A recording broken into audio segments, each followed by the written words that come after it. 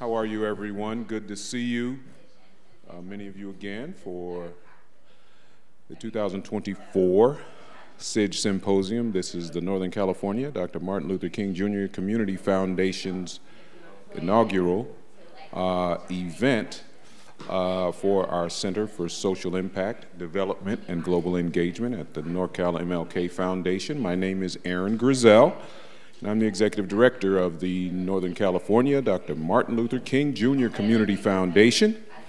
We were founded by the late Coretta Scott King, who, after the legislation passed on November 2nd, 1983, spent 3 years going around the country, starting organizations to help manage the regional celebrations to bring salience to this new national holiday. She came to San Francisco in 1985 and engaged our own Cecil Williams at Glide Church to help to manage that. And after Cecil's retirement in 2010, he asked me to take a hand in being to head this organization going forward, which we are honored to do.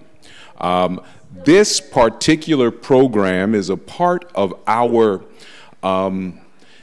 question that we've had at the foundation about the area of ethics in new technologies. And we have a host of thinkers from around the country and also here locally who are interested in understanding the question of ethics in new technologies. And for us, that means ethics primarily in artificial intelligence and ethics in the area of predictive models and all of that. And so a lot of our faith leaders, a lot of our scholars and theologians, I continue to tell everybody that, you know, we have, at the foundation here, we have ethics coming out of our ears. I mean, Martin Luther King, you know, Howard Thurman, you know, Pauli Murray, you know, we have all of these ethics, but how can we better participate in this space of new technologies, in these predictive models and artificial intelligence and algorithmic equations that drive these instruction sets that go into these predictive models? How can we find a way to lend our hand to the effort of rebalancing a lot of these inequities that are in, almost like they're built into these equations? How do we deal with that? We haven't heard too much about King's thought and Howard Thurman's thought, almost like the progenitor of King, one of the King's mentors. Their thoughts have really connected with the technological area and technologies in a new way, and that's what we think we can help in. And these efforts here are what are going to enable us to do that. Now, I'd like to introduce to you our morning panel on technology and climate impact with Amali Tower, Maria Sousa, Carlton Waterhouse, and Theodora Dreyer, to be moderated by our own Afua Bruce. Let's welcome them. Good morning. I think we'll wake up together, it sounds like. But I'm so glad to be here and so excited for this, what I think is a really important conversation. We're here today to talk about technology and climate. Both of these things have dominated headlines over the past several years. Technology often being portrayed as something that will save us all, but also sometimes being portrayed as the thing that will kill us all. And climate, of course, is often mentioned as something that's a problem really spinning out of control these days. So how should we make sense of these topics, both separately and together? What's the impact of technology on climate? How does climate inform what type of technology we build, how we deploy it? The field of public interest technology really allows us to examine both the technical and non-technical aspects of the biggest problems facing society, really centering justice as we design long-term solutions. Public Interest Tech, PIT for short, allows us to really take an interdisciplinary approach to solve today's biggest challenges, which are bigger than any single discipline, any single person, any single entity, any single sector, and come up with solutions for the future. So today I am excited to have to be joined by 4 experts, again, modeling this interdisciplinary idea. We have an engineer, a historian, a humanitarian, and a lawyer who will be participating in this conversation today as we examine how technology and climate intersect, how we, and what we should be excited about, what we should be worried about, and what we still need to figure out. So Amali Tower, Dr. Carlton Waterhouse, Dr. Theodora Dreyer, Dr. Maria João Sousa, welcome, and thank you for joining us for this important conversation today. Let's go ahead and jump in, and I'll pose a question to each of the panelists to allow them to introduce themselves and allow you to get to know them a little bit better. So Amali Tower, you are the founder and executive director of Climate Refugees. And given your experience with refugees who have fled due to climate change, what questions should communities and technologists be asking about how to incorporate technology into tools and solutions for climate refugees? Thank you, Afua. Is this on? I think it is, yeah. So I'm really happy to be here with you all. And as you heard Afua say, I am a humanitarian. I come from a human rights, international law background, and I'm very much a practitioner. And I come to the work now of climate displacement through, you could say, the experience of working 20 plus years with displaced people all around the world. And there's a couple of things that you learn. No, there's a lot I've learned, mostly humility from displaced folks who epitomize resilience and are afforded almost no dignity.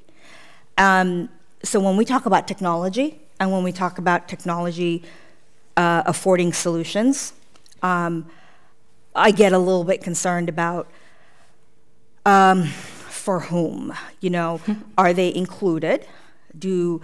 I don't know a lot of displaced people who have access to technology. I haven't met a refugee who doesn't have a mobile phone these days. Do they have the data to use it? Not really. So when we want to talk about how do we find solutions for the 114 million people that are displaced today in the world, 60% of whom are coming from the most vulnerable countries to climate change. About 70% of refugees in the world today are coming from the global south, where climate change is disproportionately affecting people who have had almost zero contribution to global warming and continue to do that. The global north shores up its borders to ensure that people do not come to its countries, and they use technology, surveillance, drones, facial recognition, biometrics, iris scanning, you name it, and that's the stuff we know about. What about all the intelligence things we don't know about? These are the tools that create digital walls, if you will, of do people have the access to protection, to enabling and ensuring that the rights, both internationally and nationally, that are sacrosanct, that apply at all times. Do they get to be applied? Not really, because we tend to approach solutions as far as migrants go through a border security narrative than a human security narrative. So it runs the gamut. Access for me is, do they have access to the technology that could feed better solutions that actually provide dignity, protection, and rights? And the answer largely tends to be no. Are they included in the decision-making and the solutions? Not really. You know, the UN are using AI now and predictive analytics to determine where are there going to be disasters that we can help move people out of the way from, or help them mitigate or build resilience to a drought. That's great. But giving someone a cash transfer who might be a farmer who no longer can farm in a drought doesn't actually answer the issue of the injustice of a farmer who contributed nothing towards climate change, now losing his entire livelihood for something he has played no role in creating. A cash transfer of go ahead and stay in your poverty doesn't address that. So AI and predictive analytics to help move people out of the way is great. Does it ensure justice? No. You said a lot there that I'm excited to dive in so much. I think one of the things you mentioned, though, that's already really sticking with me is this idea of resiliency and dignity. And often when we talk about tech systems, we talk about building in resiliency. Yep. But what does it mean to build in dignity, and for whom? Yeah. Dr. Carlton Waterhouse, you are a professor of law at Howard University and an international expert on environmental law and environmental justice. You have worked on climate and technology issues both within government at the EPA and with communities as an environmental justice lawyer. What skills and knowledge related to technology and climate do community organizations need to develop to ensure that government is meeting their needs? If you could solve all of that for us in a couple of minutes, we'd love it. Yeah, thank you so much for that question and for the opportunity to be here. I guess I'll say my perspective on this is partially as a lawyer, but before I went to law school, I was actually studying engineering, and I was very much interested in the humanities side of engineering, science, technology, and society, and the ethics of using our engineering and science and technology in a way that produces good for people. And so that actually is what brought me into environmental law, because I saw environmental law largely growing out of how we use technology in a way that actually causes harm to people, and how can we then now reframe that to provide instead good for people. So I think when I think about technology, I don't think about technology as something that's new. And I think often when we think of technology, we think of, oh, we have technology now, but they didn't have technology. But it's like fire's technology, right? The ability to produce fire is a big technology. Wheels are technology. That's a huge thing. Roads, big technology. All of these inventions, all of these developments, all of these new techniques are transformative, were transformative in the spaces and places where they were.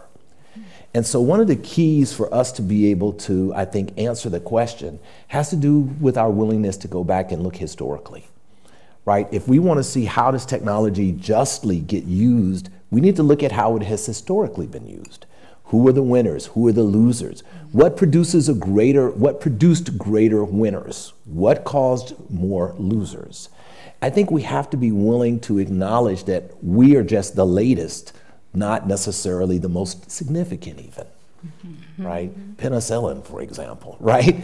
And so I think for us, we have to take an ethical lens that centers the most vulnerable populations, and that makes sure that the vulnerable populations are those that are going to be protected and good from the way the technology uses. And when the most vulnerable populations are going to be good and protected, everybody else is going to be fine. So I think that's the lens that I would say we begin with. I love that. You saw me taking notes as you were talking, and I think one of the things that really stuck with me is technology is not new. We've had technologies before, we've had significant transformations before, and what lessons can we learn from the past? How do we take a look at history to inform the decisions we make about what technologies we develop now and what their impacts are, to your point, on the environment? And I'm hoping our resident historian on the panel can help us with this idea of how to look back at history. Dr. Theodora Dreyer, you're the director of the Water Justice and Technology Project, as well as co-founder of the Critical Carbon Computing Collective. Can you elaborate on the findings of your water justice and technology reports, especially talking about the roles of algorithms in managing natural resources? And really, I know you touch on policy as well in your work. You do quite a bit with policy as well. So can you talk to us a bit about the policy challenges specific to the water domain? Yes. Thank you so much, and thank you for that introduction and your remarks about historical analysis. So I'm a critical policy analyst, and I focus on technology and data, histories of algorithmic computing, artificial intelligence, and predictive analytics as they relate to environmental justice and climate change. And I do feel that my superpower is my historical training and research. I believe that environmental justice is an engagement with historical archives, definitely legal archives and policy archives. And I think by looking at the stratifications of the power dynamics we're talking about today, we learn a lot. And we acknowledge the past, and we start looking at intergenerational trauma, and we start having real conversations about it instead of, going into systems that are premised on its erasure. So I really appreciate those remarks. And also in your opening remarks, I too believe that the questions and the power dynamics that we're talking about today require collective action. They require interdisciplinary engagement.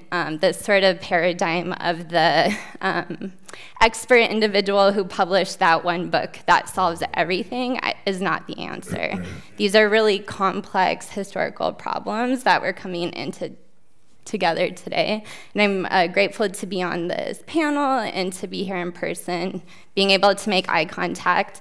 Well, you can see me more than I can see you, but sharing energy and having these conversations.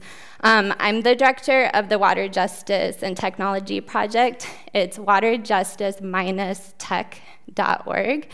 And I wanted to share, it is a creative studio and critical research platform and directive that brings together activists, scholar activists like myself, scientists, engineers, artists, filmmakers to really critically engage how technology is used against water, but also to create possibilities for different kinds of water futures and to engage these questions. And I would say two of our key methodological findings is first, to put key policy terms to question. So we don't want to naturalize these terms. So I'm talking about terms like relief and crisis.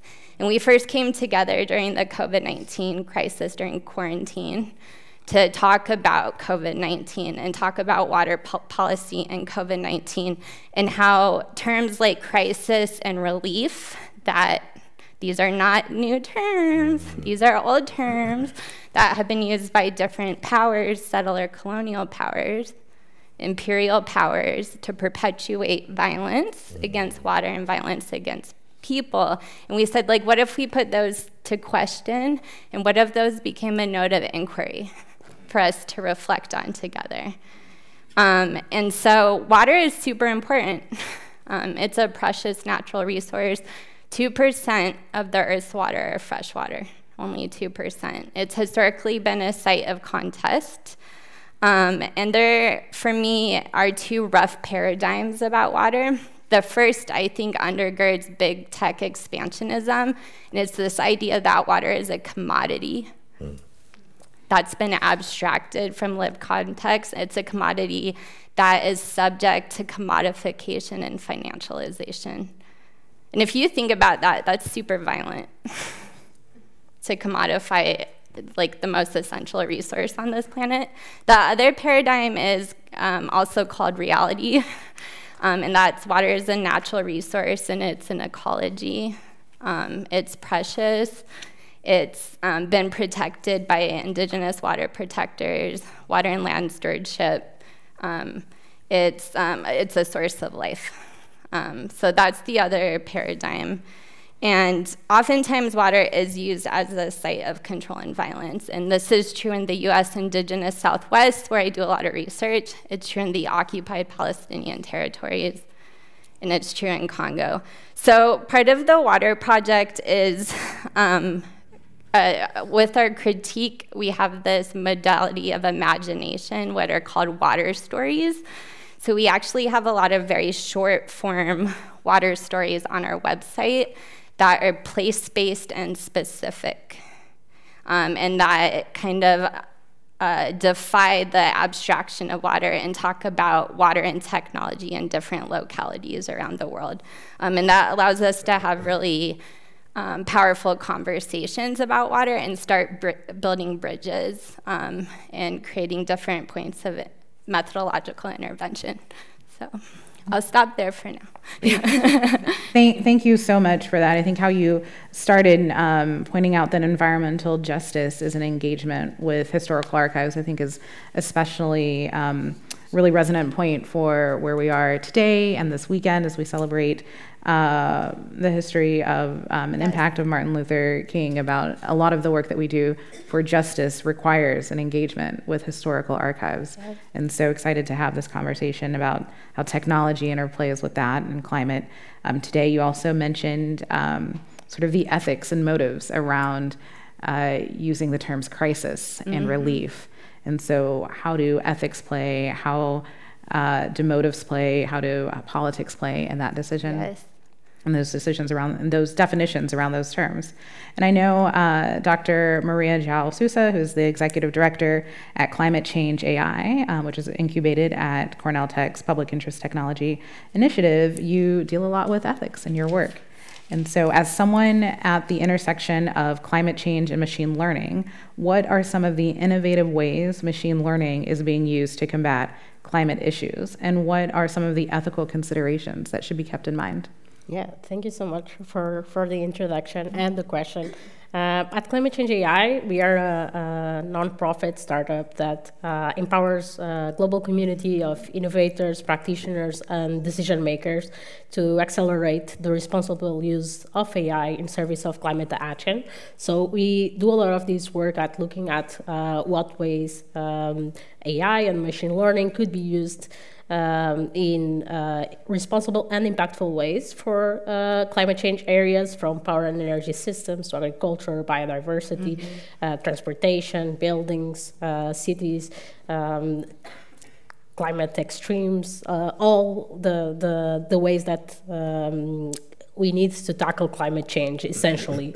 And there are many, many ways. Like in 2019, Climate Change AI released a comprehensive report of the many ways that AI could impactfully be used for climate action. I won't name all of the innovative ways in that 60-page report here, but I would want to anchor our discussion here maybe on three major areas that are very relevant. So in the space of climate change mitigation, for instance, how we are going to reduce the carbon emissions. So in that space, AI can be very useful to accelerate the penetration of renewable energy into the power grid, so helping us forecast better the demand for energy, help us better forecast, plan the energy production as well, with the volatility of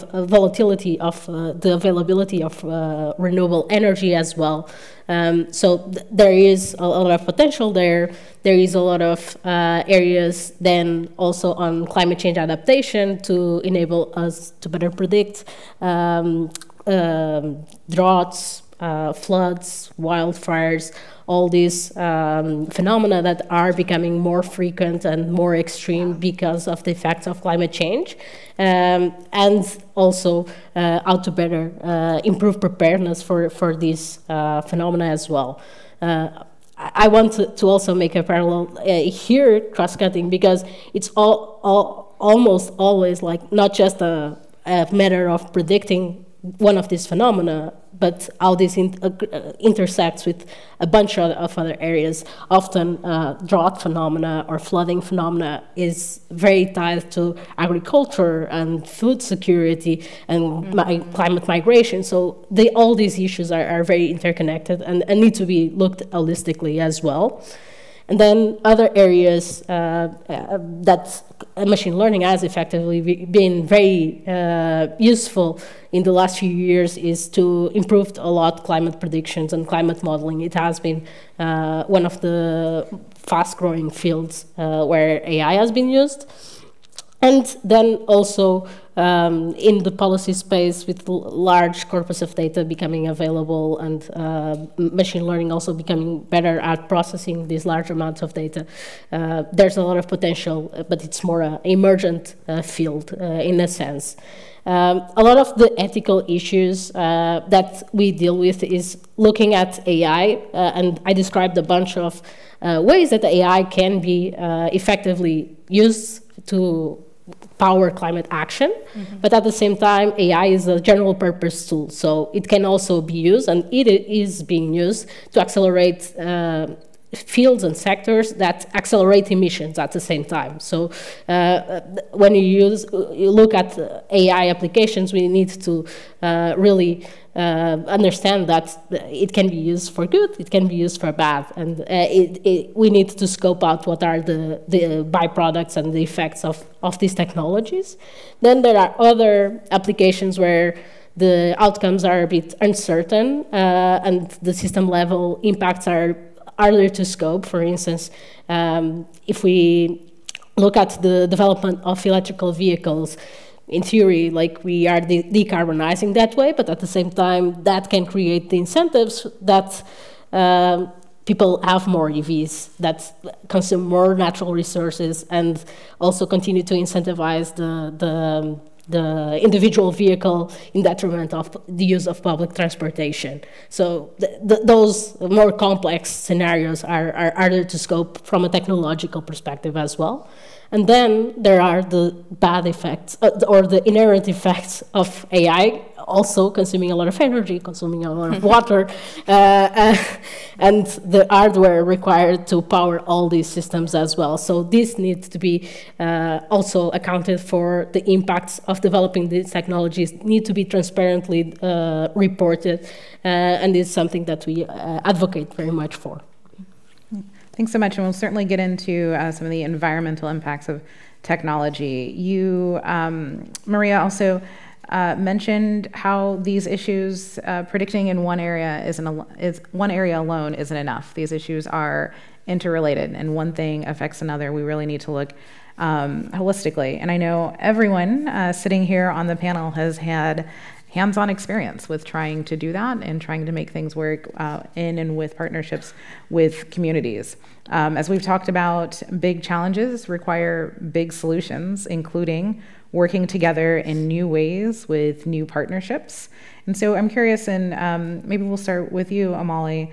In your view, what are the most significant barriers to implementing cross-sector partnerships in climate technology, and how can these be overcome?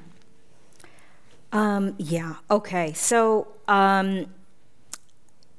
you know, kind of building on what I said in the other question, I think if you think about some of the things I mentioned, to me the meta question is who's getting left behind with all this sort of apparent technology and information that doesn't necessarily translate to knowledge, and therefore, you know, specific solutions for specific problems in specific regions, because it's not a one-size-fits-all, right?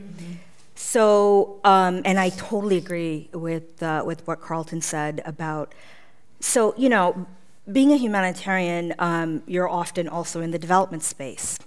And now that I'm, you know, looking at things through, well, how is climate a risk to marginalized, oppressed people? It's become so apparent to me, and in international affairs, one of the biggest problems as sort of like a meta way we organize is everything siloed. So you go into a crisis, and humanitarians are there, and then it's like there's this sort of, oh, light bulb's on, your job's done, we're now transitioning into development, economic development, political development, nation building, education, build roads, build schools. And now that I'm going into all these places that are grossly underdeveloped, supposedly we've made all these gains. Really? Gains for whom and by whom? You know, where the climate crisis is actually eroding development gains once made. So I'll give you a couple of examples then of what that looks like. But to me, you know, it's become really clear, like, Is this a lack of development, or is this also how technology could be playing a role to work with development? And is that not also the same thing? Development actors would not consider themselves to be technologists, right? They're like, I'm here trying to build out education on a national level and roll that out. You mean to tell me technology doesn't play a role in that today? But there's that silo problem. So, you know, as a humanitarian, there are these like expressions we have, like if you want to educate a country, start by providing pencils. You know, you need to kind of come and look at these things in the situation and context in which they're happening. Because technology is great, but it looks also like building roads. That's one point. The second point, not everyone has access to all these so-called solutions. I mentioned the data. I mentioned, you know, do you have internet? If you don't have a road, how do you have the fiber optics to build, you know, internet? And this looks kind of similar in a variety of places. Miami, where I was last year doing some work in Little Haiti, and I think you're going to hear from a panelist tomorrow who has also done some pit cases there. Little Haiti is the highest elevation point in Miami. If Miami were a country, it would be the 4th most at risk to sea level rise. So guess what? The uber rich are moving inland and upward. It's leading to displacement. What many, long before Harvard coined it, is called climate gentrification. If you speak to black folks in Miami, they'll go, oh, we've been using that term a while. What's happening is you go to Little Haiti, resettled Haitian refugees, by the way, is how this community comes about, and there's a massive also problem with heat, which most people don't talk about because we talk about the sea level rise. And when you look at the heat index and the lack of material, you know, sort of ways to solve this problem, how we actually know what the heat is, the real heat, the urban heat index, isn't even in Little Haiti. It's actually somewhere over by the airport, apparently. So you can't even actually, so where's the data coming from? Is it accurate? Second issue, is it nuanced? I was also in Kenya last year, and Kenya is, by the 54 nations in Africa, Kenya is a leader, right? Is a leader at every geopolitical level you can think about and partner to global north countries. Kenya is devastated by climate change. So there's going to be domino impacts. You go to the most marginalized ethnic minorities, indigenous communities, and they don't have roads, they don't have water. People are dying because they're digging water holes and they're having to go so deep that it's collapsing on them, and children have died. Children are foregoing school. Roads, water, that's technology. That, though, exists in the world of development. So then, you know, I talked about representation and inclusion. If we're going to use AI to figure out, you know, what the solutions are, we also now at COP passed, at the climate talks this year, or last year now, passed this new fund for justice, really, called loss and damage. There's a nuanced conversation happening. It's not just a disaster and a rising seas and a hurricane that's going to displace someone for a short period of time. No, there's permanent losses, irreversible losses. Those need compensation, AKA reparations. Technology can play a role. How? You have to speak to people to understand what is the nuanced loss of climate change. You're not going to get that through AI and predictive analytics that said, here, get out of harm's way. And I think you bring up this really good point you're underscoring. I think something Dr. Waterhouse mentioned is that technology isn't new, right? There are many different types of technology. AI is the technology of the moment, but there are other technologies, right, that we need to keep in mind. And as we think about, in your case, development, what opportunity does technology have to play in those, especially tied to, I think you also mentioned, data should be accurate and nuanced. I'm curious if any of the other panelists want to weigh in on this question of how do we think about working in cross-sector partnerships and what barriers we have and how do we overcome them?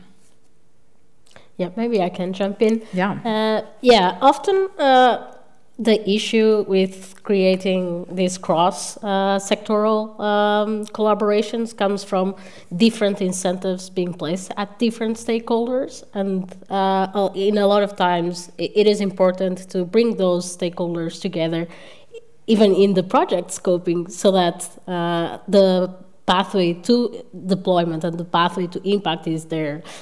Often we see a lot of incentives. For instance, if we think in the research space, a lot of the incentives are put into place, like the grants the grant calls are for scientists to work with other scientists, but not to working with other organizations outside the scientific ecosystem. So a lot of these incentives need to be shaped so that not just the several types of stakeholders, the nonprofits, the corporations, the governmental entities that will be served by these applications that eventually permeate society are included, but also the end users, the communities, how they are being brought together into shaping the innovations and the development of projects.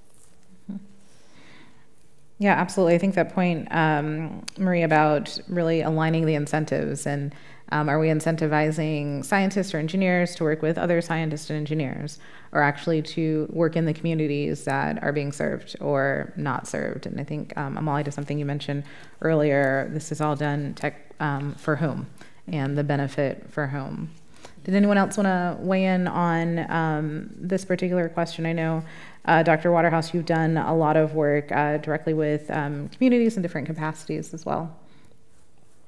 I won't weigh in on that question, okay, but I will weigh in on another question. Okay, you were ready. Well, in that case, you can't escape my questions, so we'll go to you for my next question anyway, Dr. Waterhouse. So can you talk to us a little bit about how do you envision the future climate technology in terms of its ability to equitably and effectively address the needs of frontline communities? And how do we actually help stakeholders to move forward towards this vision? I'll ask the other panelists afterwards, but can you talk to us about how do we make sure that we're using climate technology to really effectively address the needs of frontline communities? Okay, great. So I'm going to start with use technology and then get to climate technology. Absolutely. So more broadly, what we need is folks who can fill a gap between what we get from our governmental services and what communities' needs are. And there is a space of idealism by which we define everything in black and white terms. So the government fails to meet a need, it's because the government doesn't care, it's because the government has overlooked them, because the government has neglected them. There isn't the nuanced recognition that's because the government operates based on laws, the government has to work with the resources that is given, the government has to work with the finances and the budget, the government has to work with the tools and technologies they have available. So even when you have the people in the position in the government who are heartfelt committed, work 12 hours every day, and this is their life's work, they're still a failure. If that failure is read through an idealistic lens of the government doesn't want to do this, the government doesn't care for you, the government is out to only represent X, Y, and Z, that gap never gets addressed. When there's recognition that there are actually allies in the government who are working all the time to try to help this and that and other communities that are in need, then there's ability to reach across that gap. And this is what we need to happen for communities. We need community leaders who can bring the technological expertise to resolving policy questions and problems that government leaders face in trying to address problems. When corporations come into the government, they don't talk to them about ideals, they talk to them about numbers. They say your responsibility is to achieve environmental protection under the Clean Water Act. We think that's accomplished through having a permit limit that's at 10 to the minus 6 or 10 to the minus 5th in the level of this particular contaminant. Community members come in and talk to the government and say, protect us, keep us safe. The government official has to decide, is that 10 to the minus 5th? Is that 10 to the minus 6? What is that? The community members don't chime in. They don't produce data to say this is the level that we're experiencing and therefore we can't have anything above this. That's where we need people to come in. People who have technical information that allows them to advocate with government officials and to help inform them on what the right decisions are. Now, we have some of that in the level of the big green organizations in environmental context, but we lack that very much at the community-based organization level. And we need the community-based organization levels to have those conversations with the folks in the big greens. And we need them to also have those conversations with the leaders in the state government and the leaders in the federal government, and leaders in local government. So there's a huge gap where technology and people who can use technology to represent the needs of communities is essential. And that also applies to climate. Particularly, though our focus is often on mitigation, we need that primarily in that adaptation, resilience, sustainability space. Where is the heat island effect going to be? Where is it that the flooding is going to take place? Whose basement is going to have what particular flooding happen? This is where we need technology and communities to be able to inform and direct and guide government officials on how to protect them, not just to say, protect us. Yeah, I think that's incredibly well said. Is the desire of communities of government is to be protective, and so how can we help get the right technical information to really advocate with in partnership with community-based organizations? Theo, I'm curious to hear if you want to weigh in on this question as well as to how we think about effectively addressing the needs of frontline communities. Thank you so much. I've been here thinking about what Carlton was just saying about bringing in communities, and then Amali said developers don't know their technologists, and I just think a multi-scalar analysis is just non-negotiable when we're talking about the relationships between climate change and technology. And I've been thinking about Martin Luther King, and there's a piece he wrote in 1964 that is actually a reflection on technology, and I assign it to students a lot when we're talking about, environmental movements in the 1960s. And like you said, technology is not new, and the sort of constellations of technological power shift over time. And he was writing in a moment that was really marked by big tech of that moment, which was the massively destructive infrastructure systems being built for nuclear power. And there's a lot of groups writing against nuclear power. And he was writing during Jim Crow. And these are two very interconnected power dynamics. But he was talking about how seductive and grand and shiny technology is.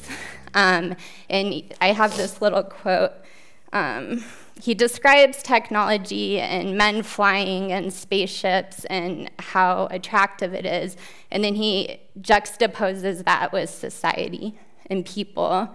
And he says, poverty of spirit stands in glaring contrast to our scientific and technological abundance. So the poverty of spirit stands in contrast to technological abundance.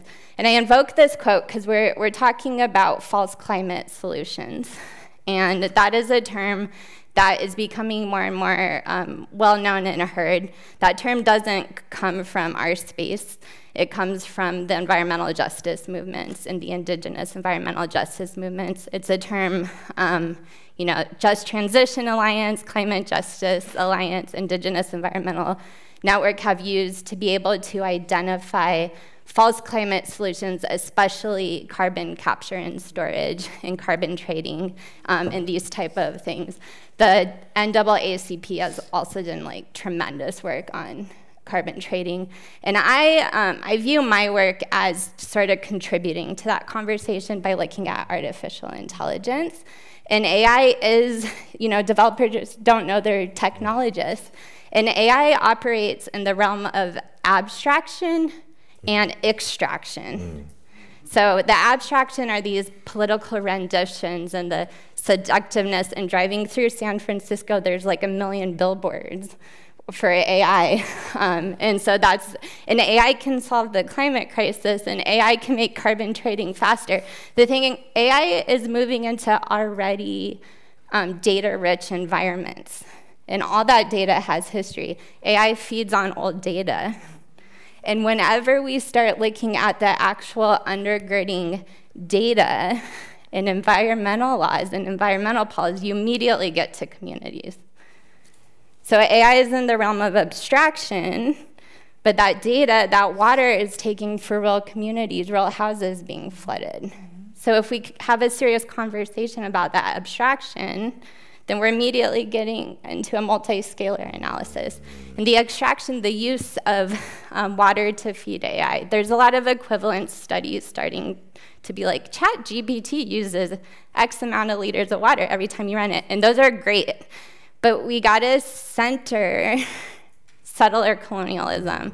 We gotta center racial capitalism in this analysis, because as we know, like in history, environmental justice, those things get relegated to the appendix and to the footnotes. So I think it's about power analysis. So I love what everyone's saying, because this multi-scalar power analysis, if we can do these paradigm flips and center these things in our conversation, I think we're getting closer to what we want to be talking about. Absolutely. I'm centering the power analysis. Yeah, please. Centering the power, and just recognizing that all data has history, right? All data has history. Completely neutral data, or data without perspective and without stories that were intended to be told by the data that was captured. Maria, I'm going to come to you next to start this next question, although I suspect others on the panel will want to jump in here as well.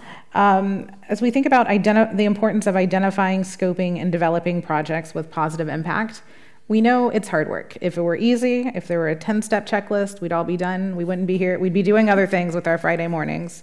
But it's a lot of work. And so people often mention the importance of designing with the end in mind, having a strong development process, applying a rights framework. But what suggestions do you have to actually start putting these things into practice? Yeah, thank you so much for the question.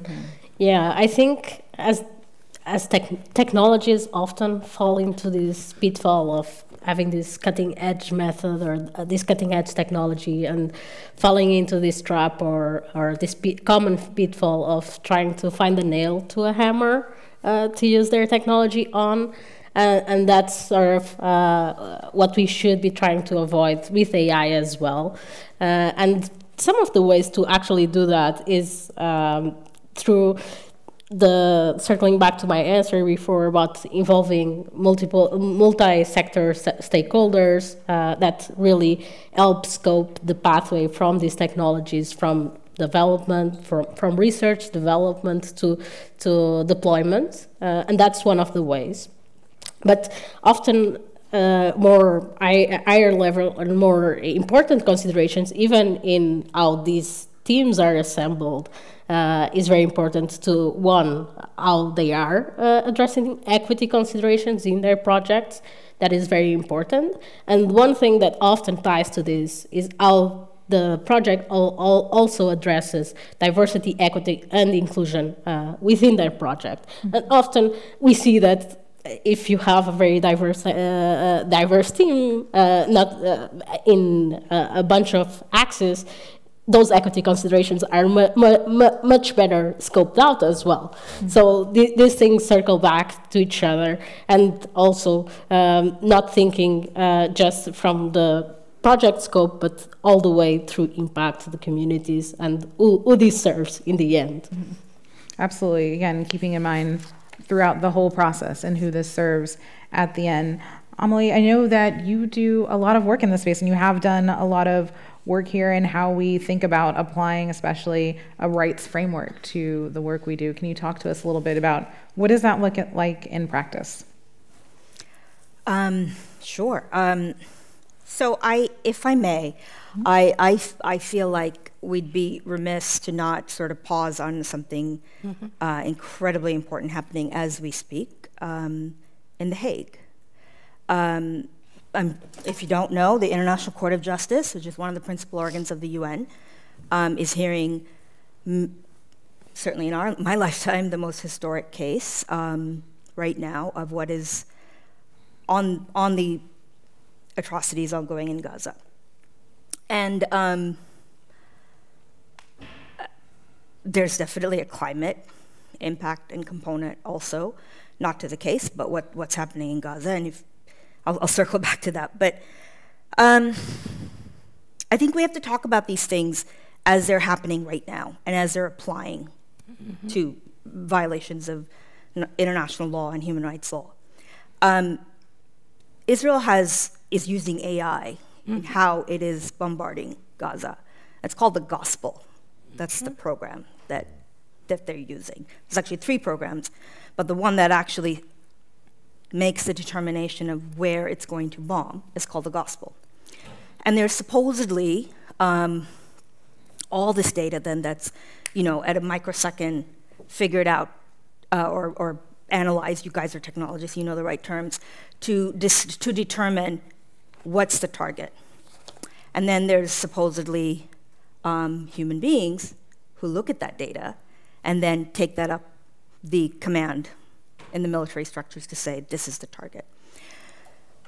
There have been 29,000 bombs just since, this is up to about November, that have been dropped in the smallest and most densely populated place on the planet.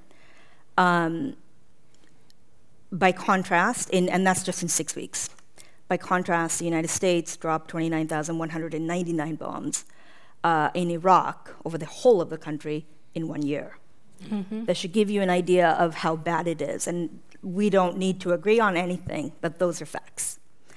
That is largely happening through AI. There is no law that figures out how we use these things. We need to come to terms with that. But there are definitely laws as to how laws of war, laws of human rights, laws of the environment, and all of these things should apply in a virtual world as well. Lastly, I want to say that there's very much a climate component here as well, because Israel and Palestine, if our global temperatures have increased to 1.1, and we're already in a really bad place. In 2015, the Paris Agreement said we were going to try not to get to 1.5. We were going to commit to holding to 2. Guess what? Israel and Palestine is already at 1.5. By the end of the century, Gaza will be at 4 degrees Celsius. When you're fighting an occupation and a 17-year blockade, 75-year occupation, and now a bombardment where nearly 29,000 people are dead in 97 days, how do you combat climate change? Absolutely. How is it disproportionately oppressing and marginalizing you? There's an opportunity here for the geopolitical and humanitarian crisis that is ongoing to also be looked at through an environmental lens. And I think, again, I would be remiss not to mention this today. When a historic case is happening, it is Martin Luther King Jr.'s weekend on Monday, and if we're not talking about social justice, then I don't know what we're talking about. So, there you go. That is the most stark example of AI I would be remiss not to mention today, is literally killing people. Now, Molly, I think one of the things you raise is something I think is lost sometimes in the conversations about technology and climate, or AI generally, certainly AI and climate, is that a lot of the conversations can center around future harms and what happens if the technology goes rampant, what happens when the technology of AI causes all of the robots to attack us all. But there are real harms happening today. There are real challenges around issues of equity and justice happening today. And so there are real challenges around climate's impact today, affecting lives today. And so it's important that even as we have conversations about making long-term systemic change, long-term processes to changes in regulation or laws, we remember and also try to make a difference for how the technology and how the climate is affecting lives today. Yeah, exactly. I love that you said that, Afua, because I think the thing that people forget in the zeitgeist is this isn't a future scenario. Climate, as well as how AI is being applied to, in the example I gave, create mass atrocities, it's ongoing. right? So these are not future scenarios, and the conversation is so prescient and relevant. Can I build on that? Yes, please do. Quickly. Theodora. Today and past tense, and I love what you said, like, what does it mean to have climate change solutionism during a genocide? And one of the things I saw at work in the occupied Palestinian territories in terms of water apartheid is a very old law that was created in 1967. And this was called Military Order 158. And this was a time when the major water company, Mikorat, began collaborating with the Israeli military to uphold water apartheid. So this is a very, very old water law. And this same company today is leading climate solutionism for water throughout the world. It has branches in the United States and Latin America. It is set to control and oversee over 3,000 water pumping stations, and is creating a sustainability agenda for optimizing water resources.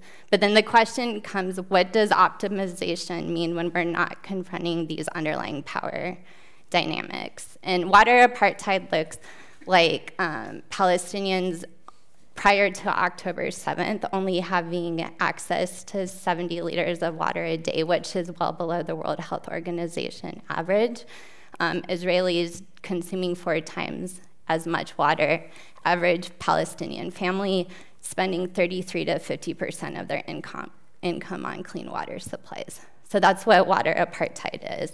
And so if we're not looking at this old data and these old companies, that are undergirding AI innovation, then we're not doing climate justice work. And it's perpetuating water crisis, and it's perpetuating climate crisis in the name of public interest. So, yeah, thank you. I'd like to jump in on that. Please do. Piggyback on that, and go back to kind of some of the early ideas about technology, and Jacques Ellul, for example, talking about technology as a technique. And so we kind of think about technology as, a mechanism, an electrical device, but, political systems are technologies. Economic systems are technologies. And I think one of the challenges we have, particularly in the United States, right, because we have an outsized footprint in terms of our per capita, greenhouse gas production, right? And then we have an outsized history in terms of the number of greenhouse gases that we have placed into the atmosphere. And I think it also puts on us, therefore, a responsibility as citizens of this country to help develop the technology that will change that scenario. And when you mention that water company, it reminds me of the fact that we participate in the success of American corporations.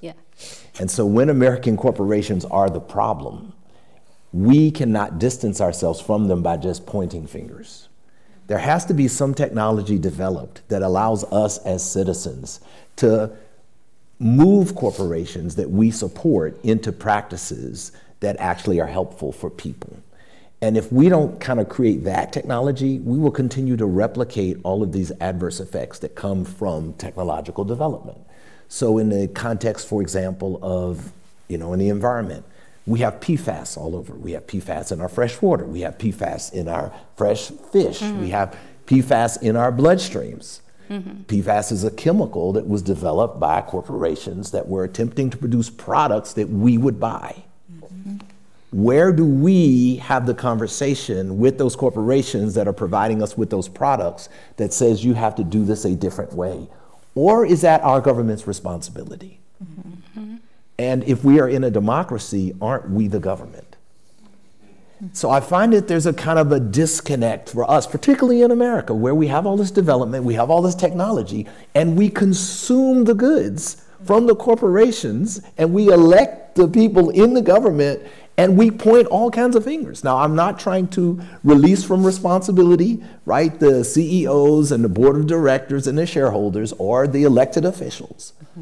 But I'm troubled by how quickly and easily we distance ourselves from responsibility for these behaviors that actually we are intricately tied to, an inextricable web that we have, as Dr. King said, right, that ties us together. We need technological innovations that allow us to move our corporations that depend upon us, right? They can't exist. All of them are not multinationally as successful as some of them are. They can't exist without us. And yet we feel that we are bound to them. Whatever they do, we're bound to it. I don't like the way Apple is kind of managing the new iPhone and slowing down the data of access of the old iPhone. But what can we do? Yeah. So somehow we've got to get past that gap. Yeah, it's a good call to action for us all, and recognizing, as you said, if we're in a democracy, then aren't we the government? And as you also said about what can we do? What can we actually do in holding companies accountable and holding corporations accountable? Maria, I'm going to come to you next. So we're having this conversation around balancing what we can do, what we can't do, different policies. And as we think about how to balance between optimizing specific solutions and community impact versus society level impact, how should we begin to think about that, right? The impacts of climate can look differently for specific individuals, communities versus broadly. Similarly, the actions, individuals versus communities versus the world can look different. So how do we think about balancing and optimizing specific problems versus widespread impact? Yeah, that's a great question. Thank you so much.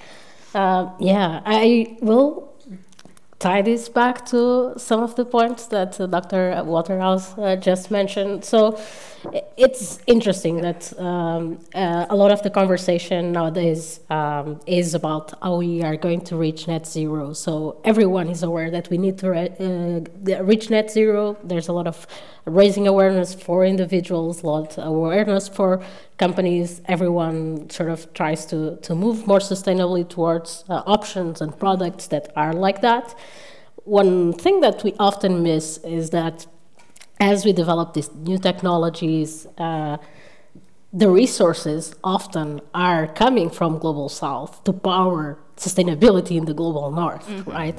So I always try to look at technology development with this lens that development is often, technology is often an accelerator of development, but development is often an accelerator of inequity. And that's what also ties to this climate change action that is happening all around the world. A lot of inequity is stemming also and exacerbating from that as well. So as individuals, we really need to be aware, okay, do I need to have a new phone every year or every couple of years? Do I need a new laptop? Where are these resources that power my devices coming from, for instance? As we choose alternatives, like is an electric car the right solution, or should I, as an individual, be asking my municipality, my district, for better public transportation choices? So it's really looking at both where individual action can help, but also where sort of our decisions impact the offerings that companies, governments put forward for the communities at large, and how this is all interconnected in the end, because supply chains are global in the sense. Yeah, absolutely. I think what you said about as we lean more into technology, the effects that it has, and sometimes using the resources of the Global South to power the productivity and the gains of the Global North is really, really important, something that we should sit with and examine. I was just told that we have time for a couple of audience questions. Whoa. So if anyone has a question, I already see one hand here. We'll go ahead and start just right in front of you, Aaron. Yeah. Hello? Yep. Thanks, y'all, for all your thoughts and words. My question, I think, starts with Dr. Sousa. but if any of you all have thoughts. My question is, do you see AI and machine learning modeling as a form of maybe Columbusing or like recolonizing solutions and predictive models that we already had from, you know, indigenous communities, frontline communities, and folks who have been like sounding the alarm on climate crisis and, you know, environmental degradation and displacement for decades? Thank you. Yeah, thank you very much. Yeah, I have maybe my background, I'm not a computer scientist, so my background is actually from engineering. So a lot of what we are seeing now with machine learning and AI is because there is more data, there is more availability of computation. There's this sort of promise that AI can be used for so many things. But at the same time, like in engineering, like different breadths, simpler breadths of machine learning or intelligent systems, if you want to call it, that consume a lot less resources, that don't need barely data, have been used for a long time and have accelerated a lot of innovation and a lot of the comforts that we have today.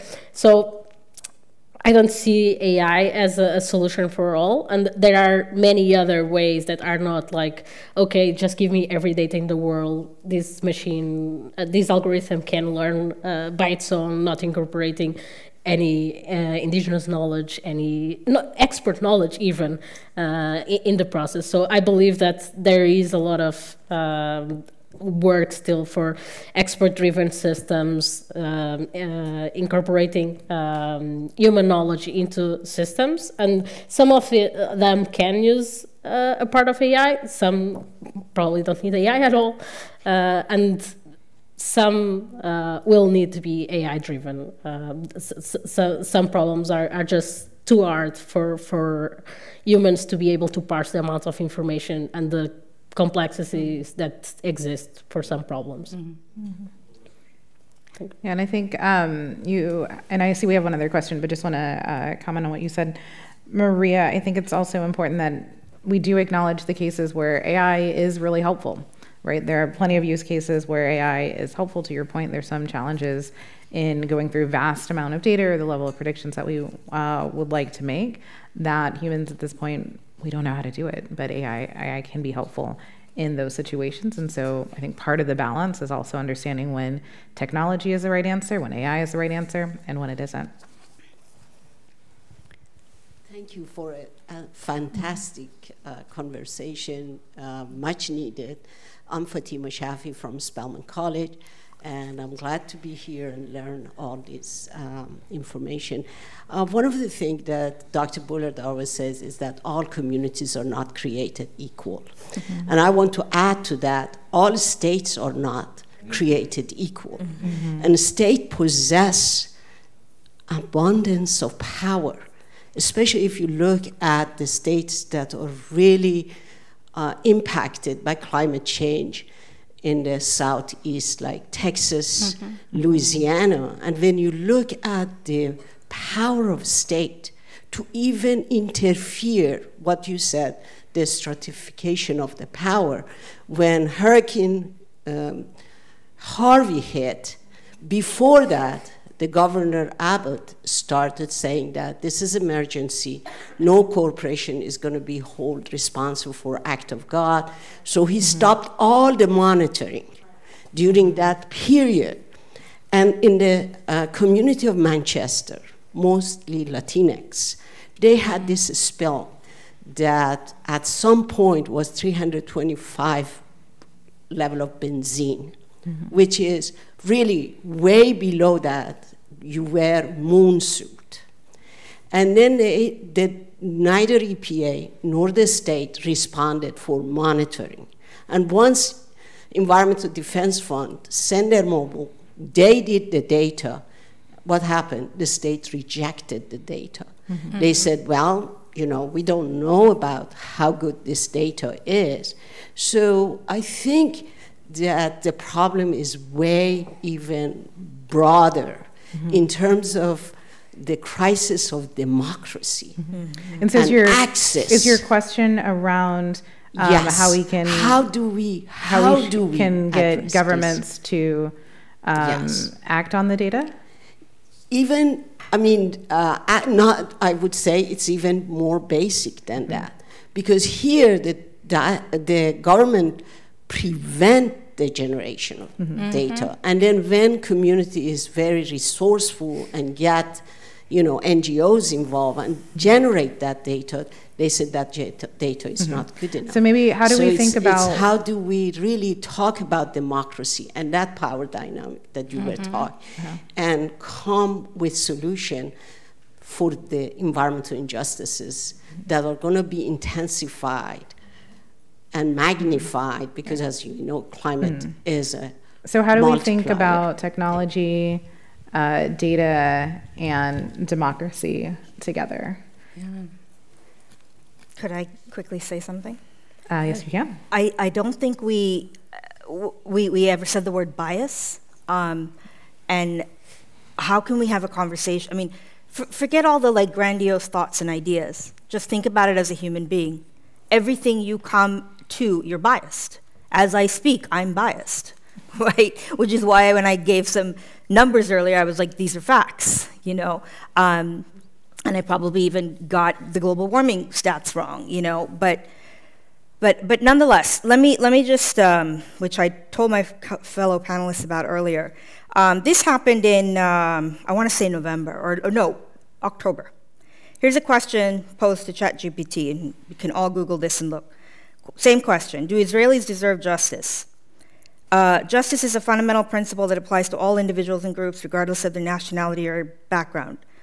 And there's more, but I'll leave it there. Same question: do Palestinians deserve justice?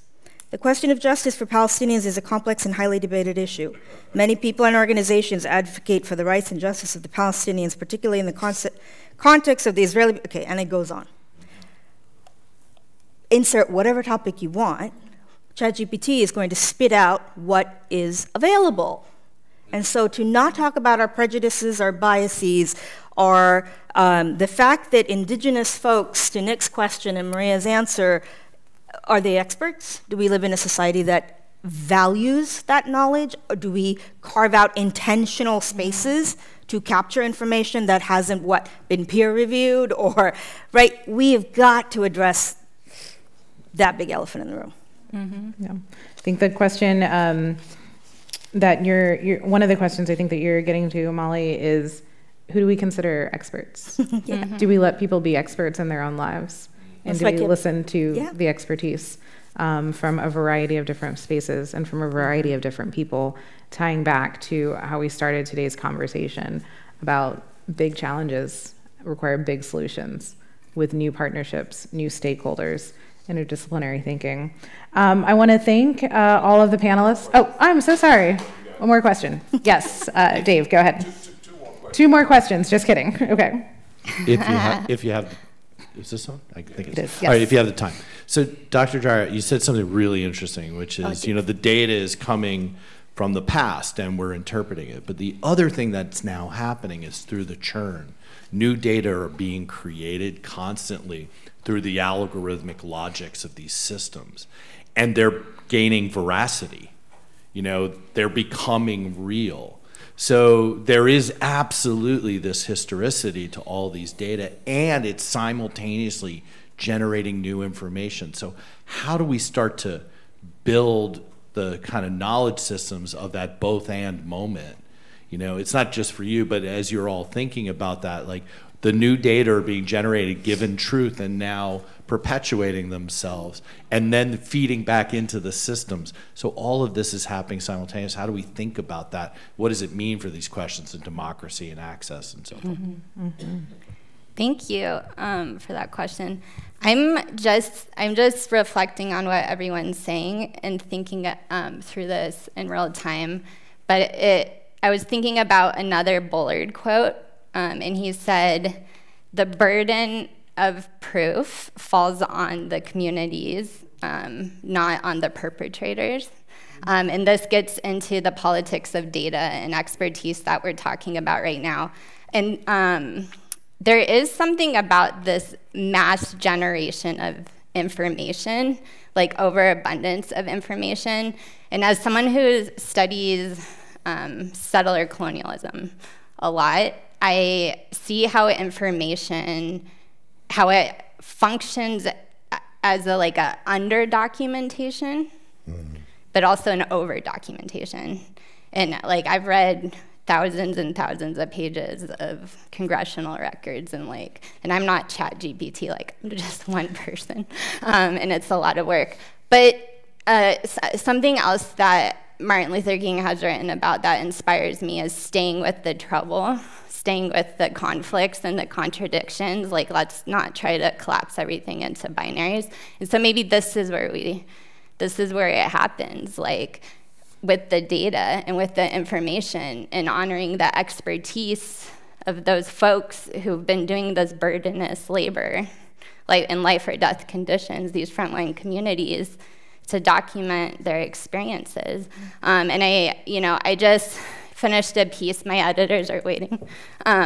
There's a youth organization, National Indian Youth Council of Albuquerque, who in the 1970s did a lot of data policy analysis and work to intervene into these colonial modalities of environmental impact statements and reporting. And I've been reading their work in the appendices and the footnotes where they're relegated. And they're just making really powerful critique about the data and information. And they know the history of quantitative water law. They know the history of allocation. They are the experts. And so maybe we don't need to get swept away and seduced by the mass production and the currents of information being produced and the stories being told about that information by the Jeff Bezos characters.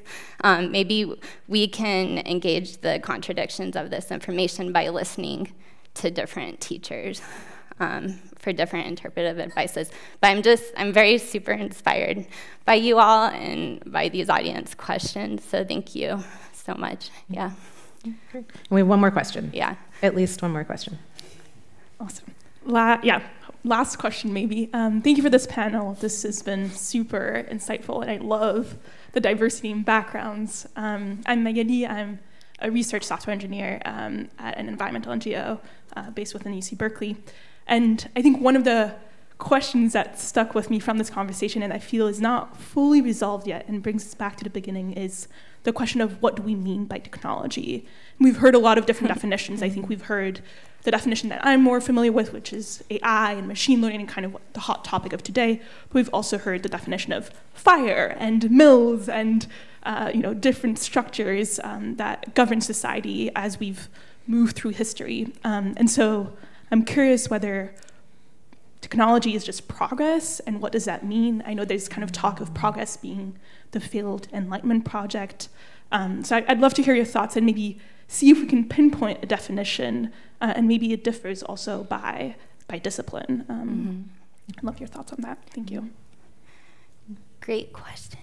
Do you want to go? Thanks, Amali, for volunteering to start on this.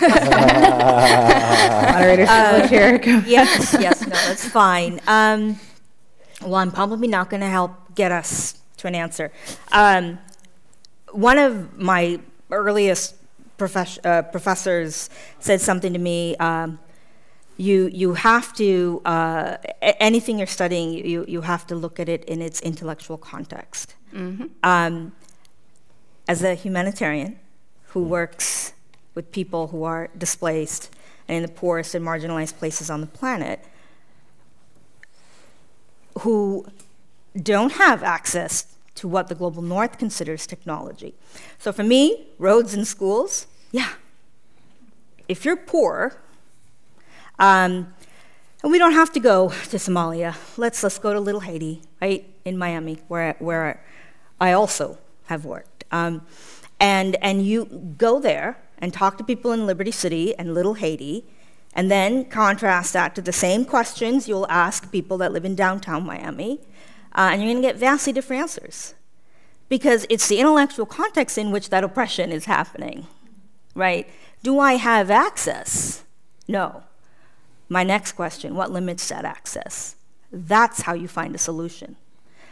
And that, to me, is expertise. And that's all that climate refugees exist to do. To me, the only sources of information is the community, is the person who is a crime is being perpetrated upon, whatever, insert, right? Because the context changes. So when I go to Little Haiti, I'm not talking about international law.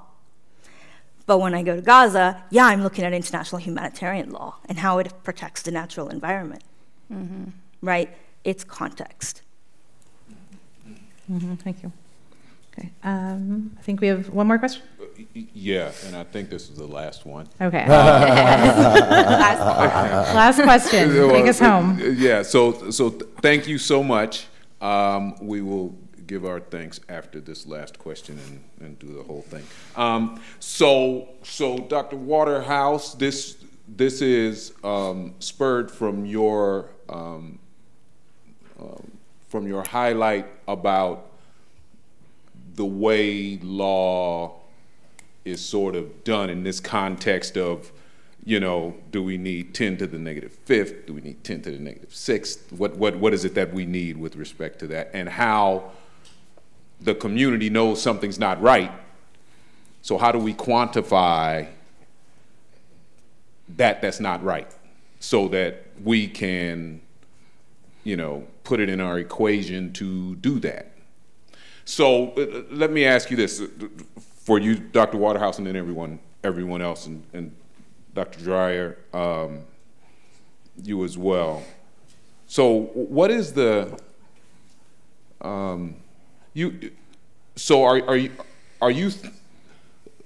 is the suggestion that the community organizations or these local organizations, we work to find a way to bring in some sort of quantitative element, maybe by partnering with a university to find the math for a way to explain the problem on the ground?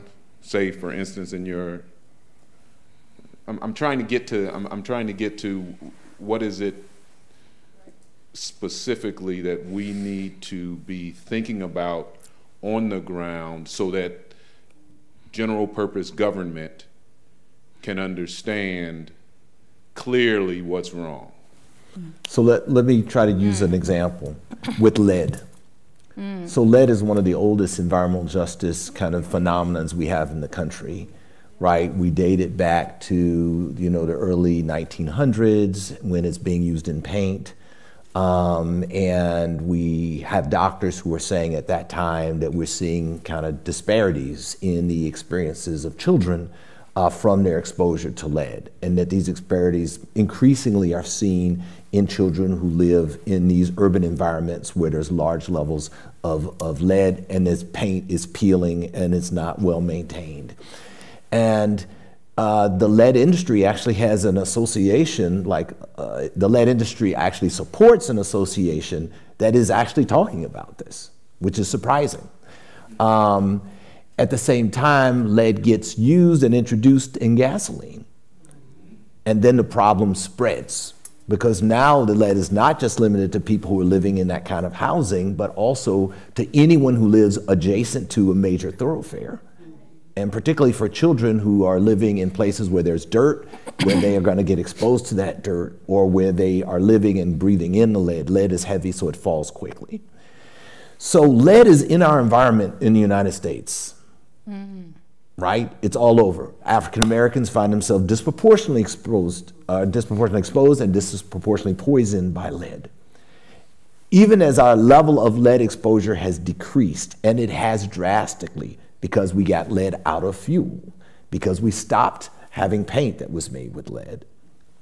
There's still lead out there. There are still houses that have lead paint. There's still homes that have lead in their soils as a result of exposure either from gasoline use or from lead smelters or from lead mining. Now, when I have a meeting and I say we want to deal with the problem of lead, we at the Environmental and Climate Justice Center have developed a lead survey where we go through and look at all of the lead policies from all of the states across the country to see what is the protection they're providing people from lead. when we do that, there's about 20 questions we're asking about what the state is doing to address the problem of lead.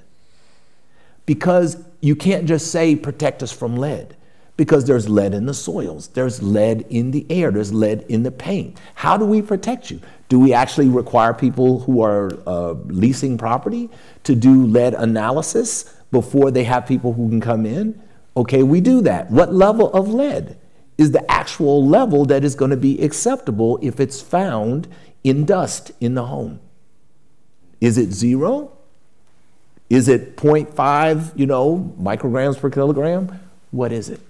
Same thing for lead in water. There's lead in the solder that is in some of the pipes in our homes. And even after they replace all of the lead in the public lines, right, which is happening through billions of dollars of funding that the bipartisan infrastructure law put out there for lead, even after they replace all the public lines in the inside of the house.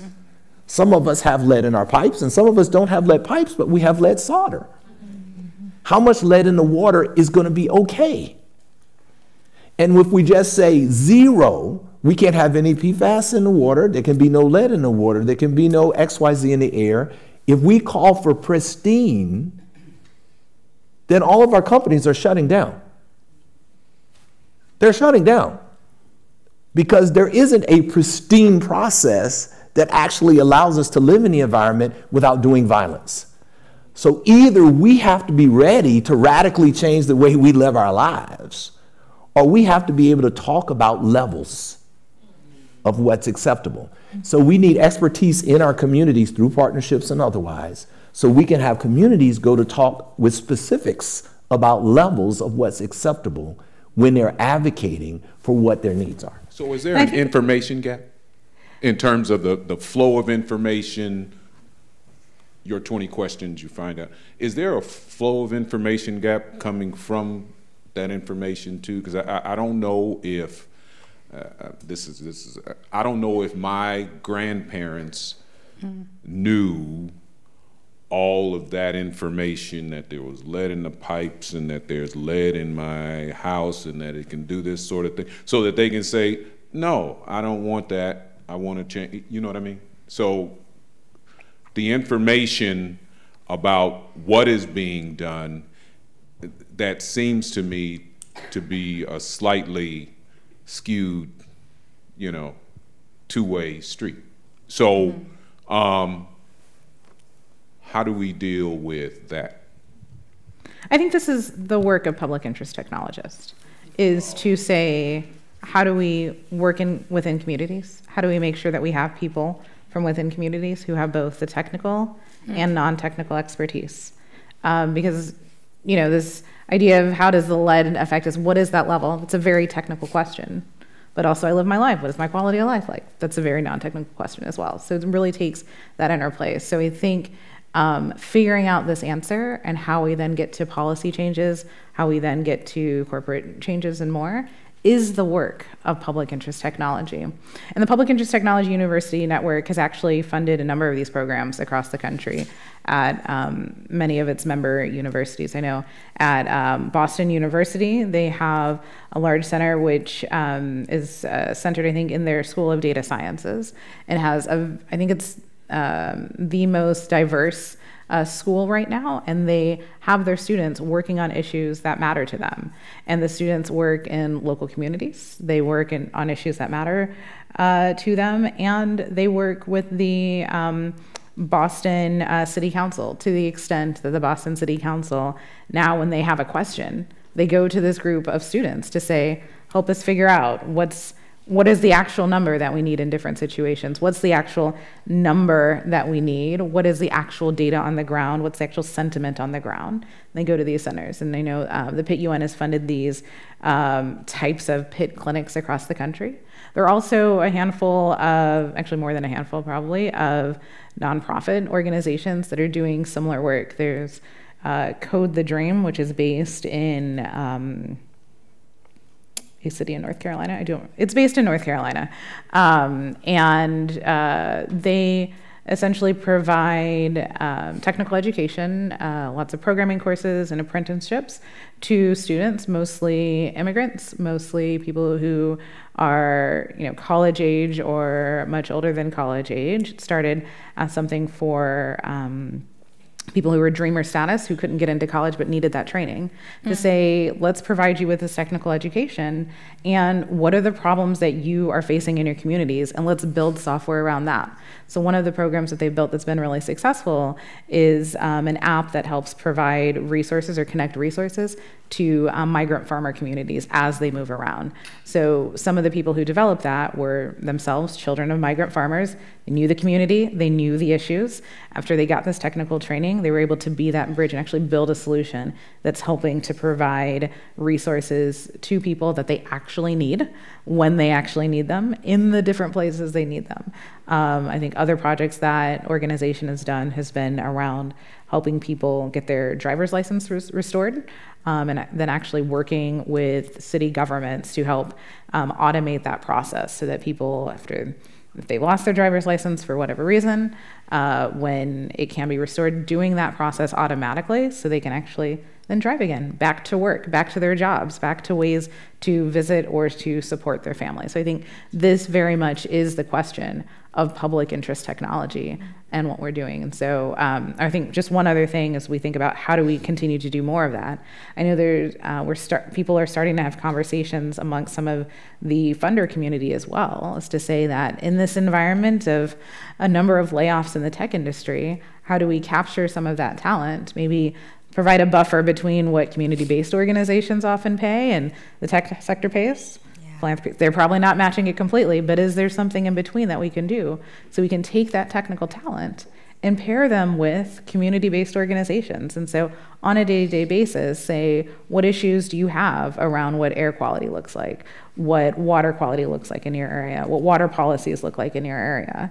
And you've got this technical talent here as this resource to understand your issues, who may come from your communities, who may want to learn about those, and then to build on these solutions together and advocate together for more systemic and lasting change. Can I make a specific appeal? Yes, you can. Very quick. So we actually need some technological help. We have the data that we've gained on this survey. We'd like to turn it into an app so that community members can look and see what protections are being provided by their governments in their states and advocate for improvement on particular areas where the government is falling short. We think that having an app would go so much further than having a study that people could go to on our website. Technologically, we don't know how to do that. So I'm hoping I'll find some partners here. How do people get a hold of Howard you? Law School, yeah. If someone wants to do it at in partnership with you at Howard Law School, how do they get a hold of you? They can reach me at carlton.waterhouse@howard.edu. Excellent. Well, we look forward to being back here in a year and talking about this work. But I saw Kip walk up. I'm seeing you walk towards the stage, so I'm going to take this as the clue that we are out of time. So again, want to thank all of our panelists, Dr. Amali Tower, Dr. Carlton Waterhouse, Dr. Theodora Dreyer, and Dr. Maria Jalsusa. Thank you so much for your time and expertise, really reminding us that it's important to stay with the trouble and to do the hard work that matters. Thank you to you all for attending, both in person and virtually. Thank you. And please stay around for the afternoon panels today, and I know we have a panel on Monday as well for the AI Symposium. So thank you so much. Thank you. This is great. Give them a great big round of applause. Great big, great big, great big. Thank you so much. And to the moderator, Afua Bruce.